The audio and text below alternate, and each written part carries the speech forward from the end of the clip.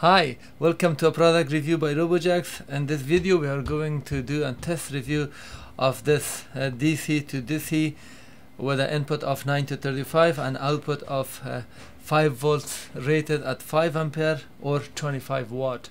This is made by IC Station. They send us this for review and we are going to perform an honest review and test this under different input voltage condition, as the output is always fixed. Let's get started with this.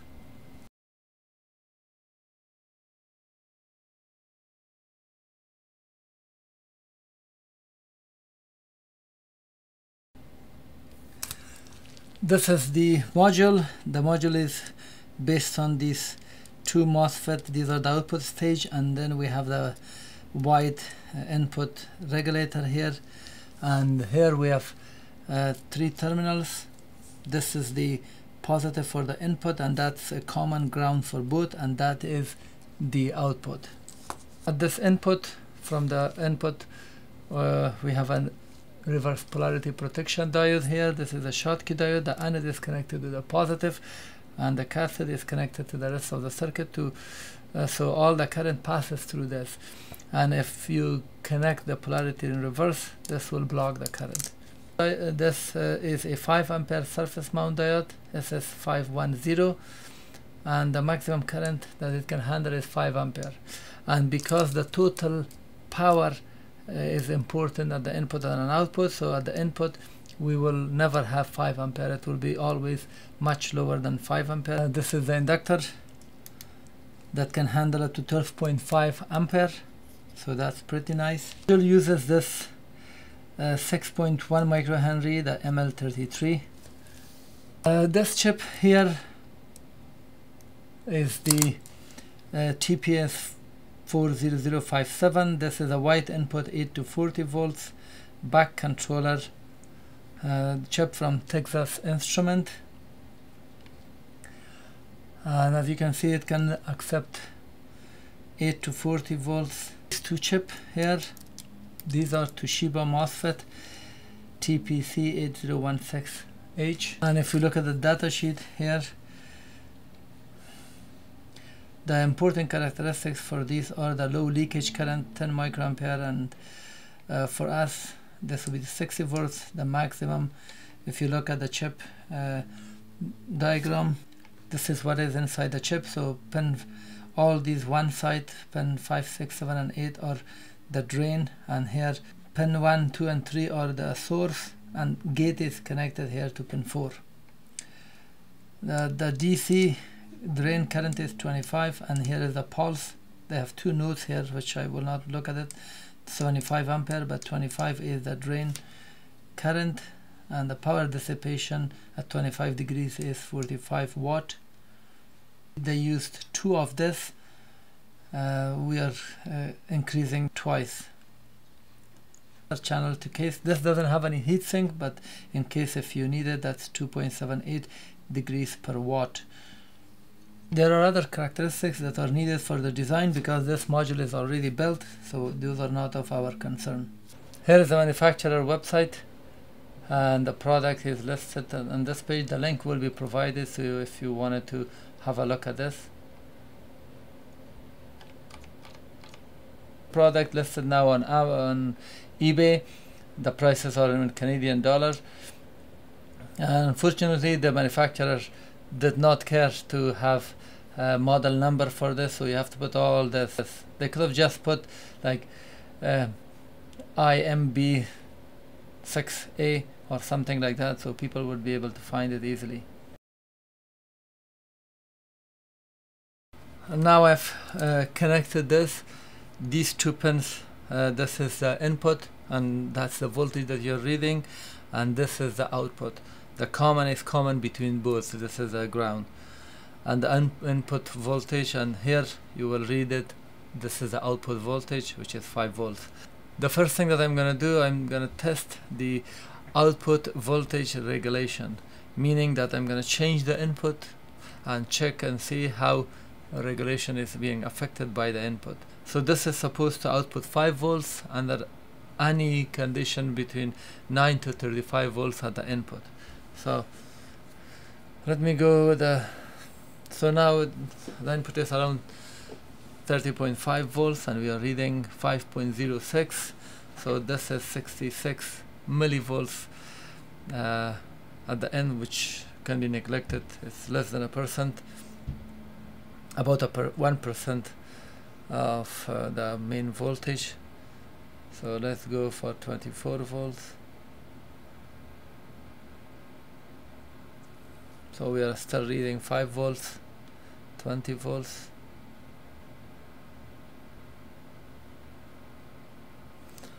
Still very stable.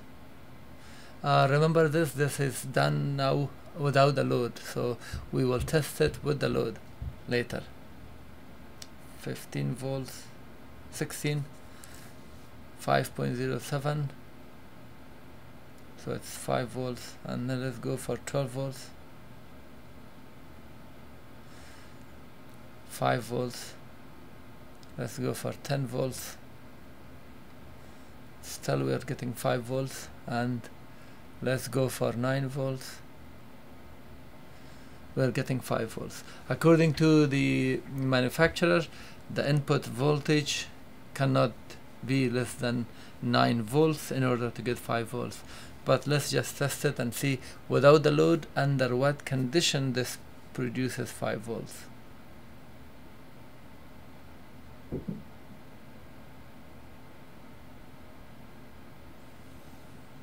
And now it's 3 volts, unstable, 8.3, that's why they put 9.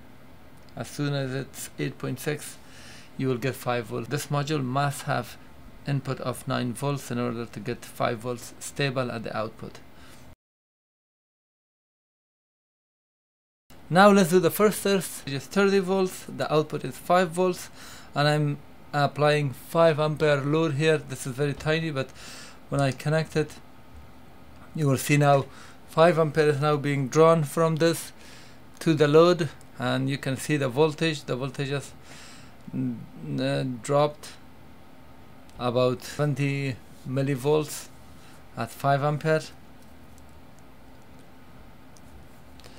So the main two chips that are handling the load are these two.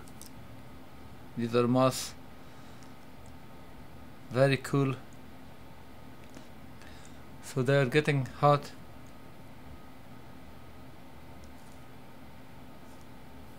This is the main winding that's handling all the current.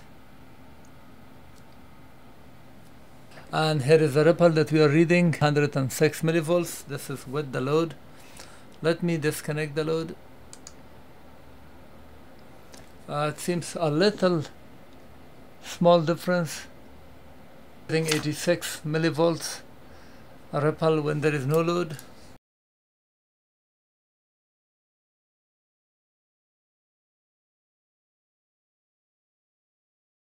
And now I have connected 24 volts as an input, and this time let me just check it. Output is still 5 volts. The load is not connected. Let me connect it. As you can see, there is a little voltage drop.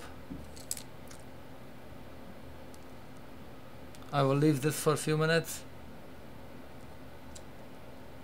After about 2 minutes, still it's handling it. It's getting hot. For example, I put my finger now for about 4 or 5 seconds. Now it's getting unbearable. So the main, these two power output, and this is the main conversion chip. So all of these are getting hot at 3.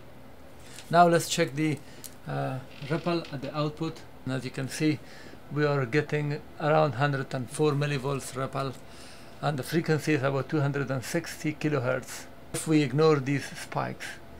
But now let's disconnect the load and check the ripples and see how much the ripples are getting cleaner or better.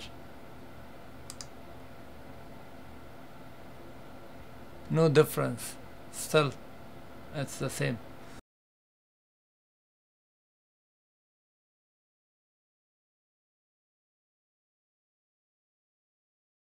I've connected 15 volts here at the device, and output is 5 volts. Let me connect the load with 5 ampere. So we are 5 ampere. Again, we are reading about 60 millivolts drop here, which is minimal. So pay attention as the input, the difference between input and output decreases the load on this device, and the pressure will be less. Let's see.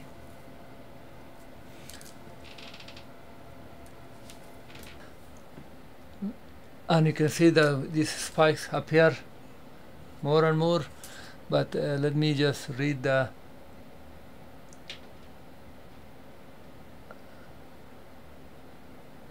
we are getting 94 millivolts ripple, and if I disconnect the load, it seems we are getting less ripple, about 78 millivolts.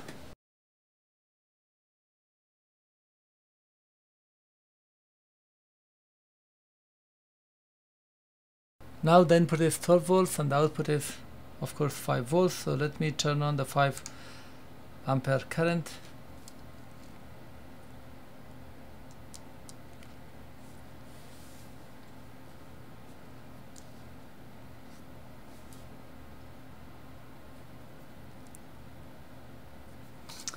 Very stable.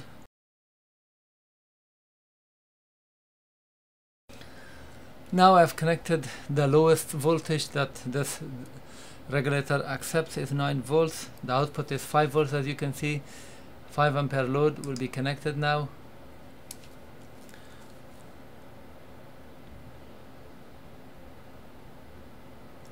The heating happens very quickly. I don't have to wait for long to notice it. And as you can see, the ripple is around 66 millivolts. It seems that when the input and output voltage get closer, we have less ripple here. And this is with the load. Now let me just disconnect the load and see the change in ripples. It seems the ripple has decreased. Let me just stop it and read it.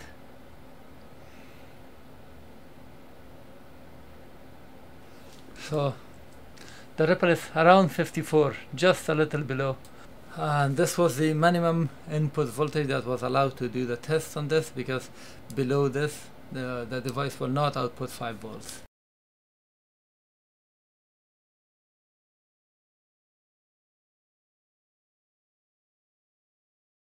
And in conclusion, that this device handles pretty well the regulated output voltage of 5 volts. As you can see here, now it's 994 point, that's 950, so 50 millivolts or up to 60 millivolts drop at the output, which is negligible with this current, and the average of ripples between 60 to 80 millivolts ripple at the output.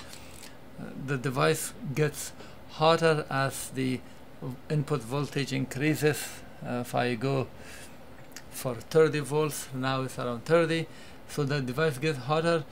It seems that it should be in a position that there is enough ventilation wherever device you have, or the room temperature should not be that hot. But you see my hand got hotter now. So above 24 and above, this needs some kind of ventilation, or if you want to use it with 5 ampere, or the current should be reduced in order to keep this running for a longer period of time. Thank you for watching. This was a test review of this 5 volt 5 ampere regulated voltage with the input of 9 to 35 volts.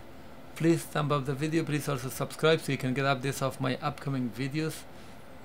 Take care.